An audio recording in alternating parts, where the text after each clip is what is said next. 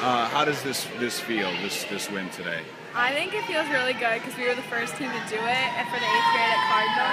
So Yeah. What do you think? I think it's great. Like, we've put forth a lot of effort, and I'm just proud of everybody. Yeah. I was very excited. I'm proud of the team. We all played really hard and deserved it. Yeah. I was very proud of everybody, especially the whole team and the girls who pulled it together and really made a big improvement this year. I thought it was really good to be undefeated 2 years in a row. Yeah, when